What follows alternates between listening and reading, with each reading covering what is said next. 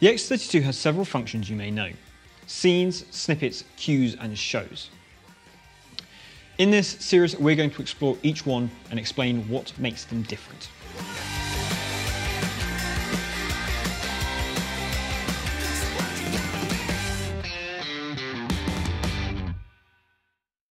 A scene is a snapshot of all the settings on the desk.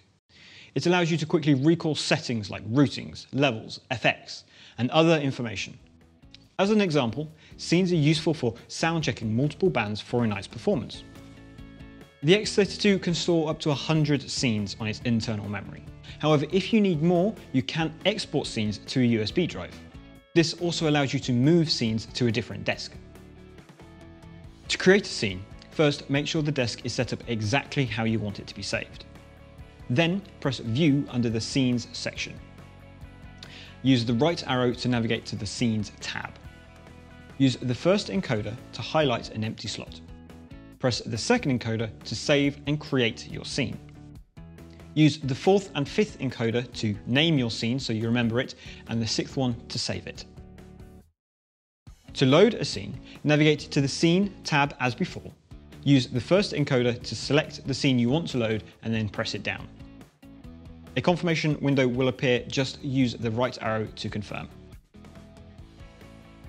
To export scenes to a USB drive, insert your USB into the data audio slot on your X32. Press the Utility button. You'll notice the options along the bottom will change. Use the first encoder to select as many of the scenes you want to export.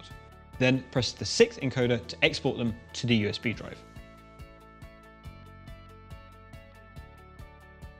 To import a scene from the USB, again from the Utilities menu, use the fifth encoder knob to import scenes from the USB.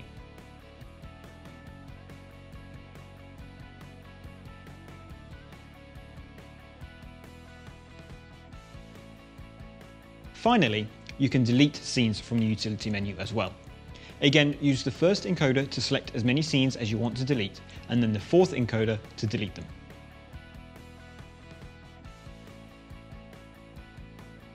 Thanks for watching. Next time, we're going to be taking a look at snippets and what makes them different to scenes. So, if you don't want to miss out, make sure you subscribe.